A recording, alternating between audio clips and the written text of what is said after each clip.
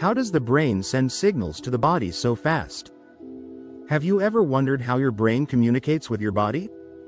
It happens faster than you think. Our brains send signals through neurons, which are tiny messengers.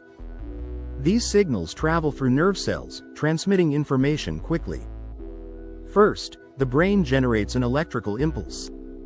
This impulse travels along the neuron's axon, like a lightning bolt. Axons are covered in a fat layer called myelin, speeding up the signal.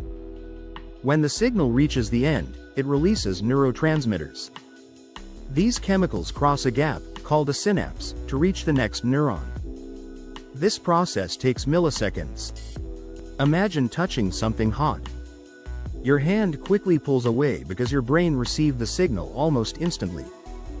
This fast response is crucial for survival. In summary, the brain's electrical signals and neurotransmitters allow rapid communication. Understanding this helps us appreciate our body's amazing functions. Now that you know, share this video and explore more about your brain.